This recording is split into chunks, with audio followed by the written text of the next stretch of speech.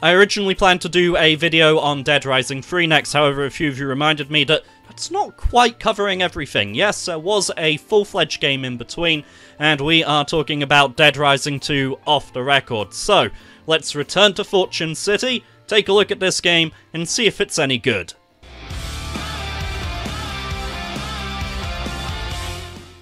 One year after the release of Dead Rising 2, Capcom Vancouver gave the world a reimagined version of the game titled Off the Record.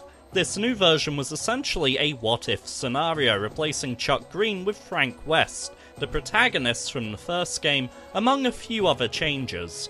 In the aftermath of the Willamette outbreak, Frank West became something of a celebrity. Sadly, the fame got to him and it all fell apart. When Frank watches an advert for the game show Terror is Reality, he sees an opportunity to get back in the public eye and regain relevance. A major revision to the story is that Frank's never framed for the Fortune City outbreak like Chuck was. Instead, everything is placed on Stacy, the leader of Cure, and Frank only wants to find the truth because he selfishly thinks returning to his journalistic roots and breaking the story will get him back in the game.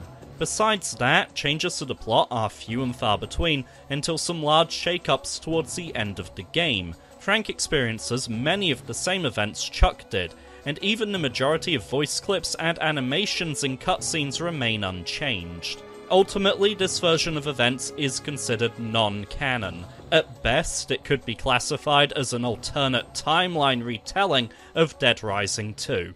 The gameplay is very much the same as it was in Dead Rising 2. You'll be roaming around the malls and casinos of Fortune City while completing story missions, saving survivors and killing psychopaths in side missions, as well as searching for Zombrex. There are a few minor tweaks under the hood. For example, Frank's hand-to-hand combat moves differ to Chuck's, the supplementary upgrades that accompany leveling up are in a different order, and some side quests activate at different times or in different locations. The transceiver has been replaced with a wireless Bluetooth headset, allowing Frank to continue performing all actions except talking to survivors while taking a call. There are 12 brand new combo weapons such as the Saw Launcher, and one new psychopath, Adam the Clown's brother, Evan.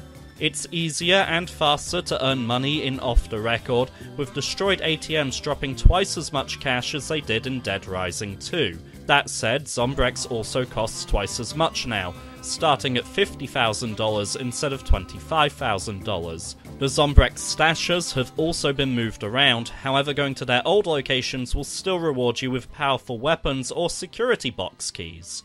Security box keys are one of the more significant changes. These 20 keys are hidden throughout the game and can be taken to their corresponding security boxes to unlock goodies. Most of these just contain money, however some will give you weapons, books, or even Zombrex. The Fortune City Bank, which houses the security boxes, is located in a brand new area of the map called the Uranus Zone. It's essentially a space-themed carnival which provides some new zombie skins, weapons, and a means of connecting Atlantica Casino with South Plaza. While it does fill a spot of the map that just looked empty before, the Uranus Zone feels very out of place. Fortune City is described as an adult's playground and is suitably filled with slot machines, nightclubs, and shopping districts. This childish theme park doesn't suit the vibe or tone of the rest of your surroundings, and entering it is particularly jarring.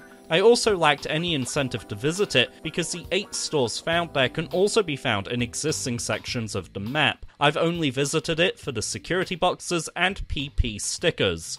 Speaking of, photography returns from Dead Rising 1, a mechanic I didn't talk about very much in my review of that game. Frank's a photojournalist and always has his camera with him. By taking photos of the events around you, you can earn experience points. The amount of points you earn depends on the content of the photo. There are also stickers hidden around the environment which you can photograph for bonus experience, giving you a reason to explore. To be honest, I always found there were other, faster ways of leveling up, and have never bothered to take many photos. The biggest change by far is the removal of the Terror is Reality Online mode. In its place is Sandbox mode. There's no time limit, all survivors are hostile, and there are numerous challenges to complete across the map, most of which ask you to kill a set number of zombies within a certain time limit. it can be a lot of fun, and it's great to be able to blow off some steam, level up, and earn money without having to worry about hindering your story progression or missing a survivor. The problem is, these challenges all reward you with money, but I've never needed much cash in either version of Dead Rising 2 due to being able to make my own combo weapons and finding Zombrex in secret locations or earning the medication from side quests. When I first saw footage of this game, I thought I was looking at a well-made mod put together by fans or some official DLC for the base Dead Rising 2. I would never have guessed that it was a standalone, full-price retail release, and I'm admittedly sour about that. The game's executive producer has gone on record as saying that Off the Record was simply too big to be DLC, even going as far as to reveal that a director's cut of Dead Rising 2 was part of the contract when Blue Castle were first approached by Capcom. Bearing in mind that this was a 2011 game, they can't excuse themselves by claiming they didn't know what was possible with DLC. Worse still, Off the Record then had its own DLC which included a pack for cheat codes. Yes, Capcom had the balls to charge you £3.39 for things like Big Head Mode and Infinite Ammo. You know, the kind of codes that used to be included in games for free. I'll be honest, I did not expect this to be a long video or review on the basis that I don't know who this game is for. Fans of the series have already played through Dead Rising 2, and therefore they don't need a slightly altered version of it with a few changes and additions here and there. If you're new to the series, I can't recommend this to you. I can't. It's entirely non-canonical. You may as well just go play the proper Dead Rising 2. This game does not do enough on its own. In fact, this feels like a cheap cash grab. It should have really been an expansion pack or some DLC for the base Dead Rising 2, but no, Capcom wanted to squeeze that little bit of money out of you by putting it out as a full release, which I can't abide by. Now, I would go on to Dead Rising 3 next, however, the last time I said I was jumping straight to Dead Rising 3, a few of you said, well hang on, that's not covering everything, and you're quite right. So, next time is going to be Dead Rising 2 Case Zero and Dead Rising 2 Case West, which will see Frank West and Chuck Green team up. Yeah, be sure to come back for that. Pure fans of the series will have already... Pure fans. Sound like a fucking twat. This week we were originally... This week, it's not fucking weekly.